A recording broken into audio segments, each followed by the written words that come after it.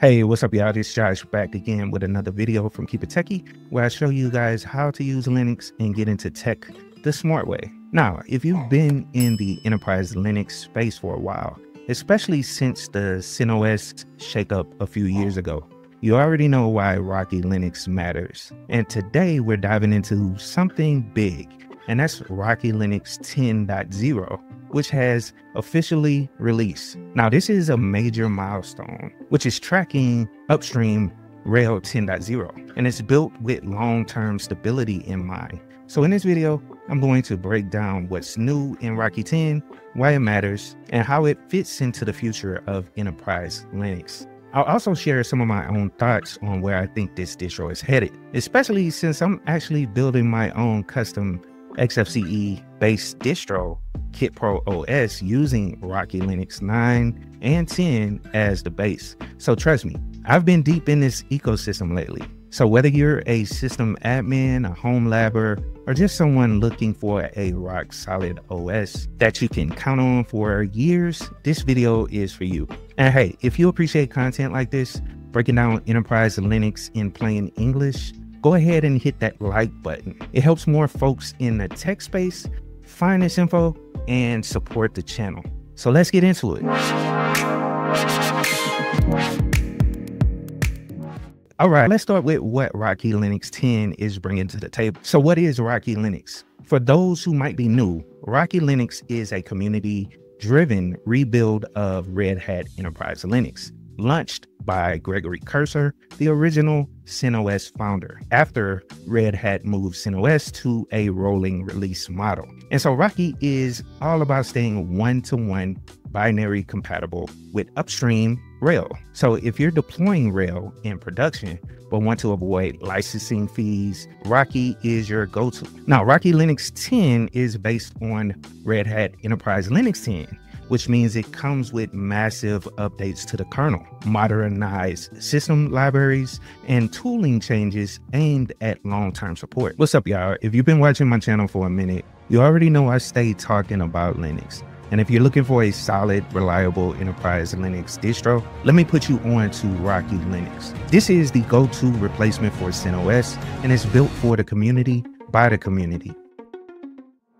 It's got everything you need for a stable and secure Linux experience, whether you're running servers, home labs, or enterprise workloads. And the best part, it's backed by CIQ, making sure it stays rock solid for the long haul. So if you're tired of these companies pulling a plug on your favorite distros, Rocky Linux is where you need to be. And I've covered Rocky Linux before, and trust me, it's worth checking out. So head over to rockylinux.org to learn more and get started. Keep it techie. Peace.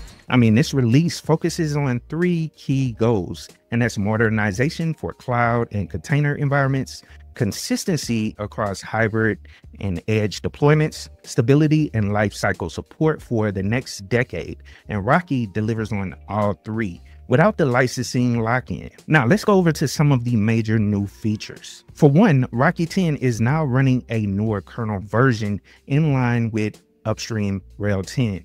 Bringing performance gains, hardware compatibility improvements, and support for newer chipsets. Now check this out. There are a couple tool chain upgrades. So GCC 13 is now the default compiler. There's also updated glibc, bin utils, and core build tools. And you'll also see some modern versions of Python, Go, Rust, Ruby, and Node.js. They are all included in this latest version of Rocky Linux. Now, if you're deploying to Kubernetes, Docker, or Podman environments, Rocky 10 is container ready out of the gate. And SE Linux policy updates, namespace improvements, and OCI runtime compatibility are all here. Now, we all know and love Cockpit, but it now has better performance and more modules, which are preloaded. So you can manage storage, networking, users, and even terminal access, all through a sleek web UI. And that's great for headless servers or teams who want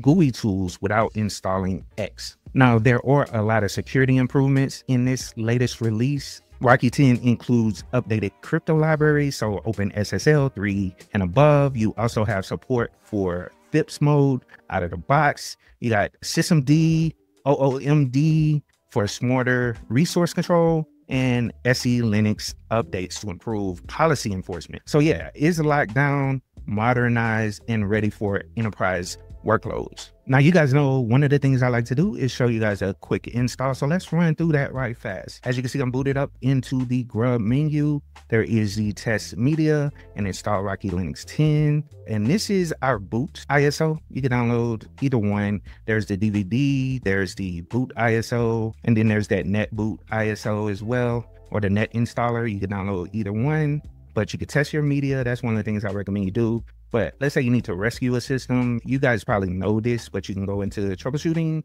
You can rescue Rocky Linux, boot from the first drive. You can boot from the second drive, all that good stuff. And you can press escape to go back to the previous menu. We're going to test it right fast. Or actually, I've already tested this ISO. We're just going to hit the install Rocky Linux sign, get you to the menu, and we can go through the full install right fast. All right, so we are at Anaconda.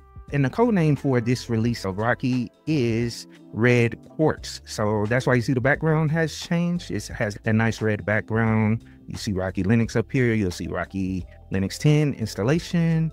And you can go through, select your language, and begin the install process. Super simple, closest mirrors to you, which is fine. You can set up your drives. You can go in and customize them however you want to. I'm gonna just leave them standard. It'll automatically set it up for you. That's fine. It's best to go in and customize them. I recommend you do that. And let me show you guys what it'll do. Like if you have, let's say you got a 100 GB drive, or if you're setting this thing up production and you got a 100 GB drive or something for your, I don't know, for your total operating system, what it'll do, it won't use all the free space.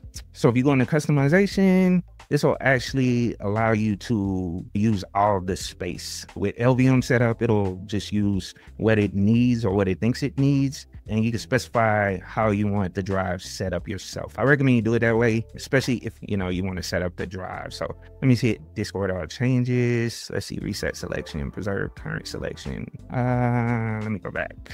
Actually, let's go LVM. Click here to create them automatically and hit done. That's fine. Accept changes. Boom, we're good. So custom partitioning selected, and actually let's go back to automatic just so you guys, because most people will select automatic. That's fine. Select your time zone, kdump if you need it, software selection. It all depends on what you want to set up. So if you want a server with a GUI, which I'll set up that for today, or you can set up a server with no GUI. You can set up the minimal install, which is super cool. So it doesn't have all those extra packages on there, and you can install everything you want on there from scratch. You can install a desktop environment, whatever you want. You know what I'm saying? Workstation, if you want like a friendly desktop environment just for a workstation or a system that you're just going to be working on, you can select all the additional packages if you want, something on there like for development workstation, a graphical administration tool, if you need it.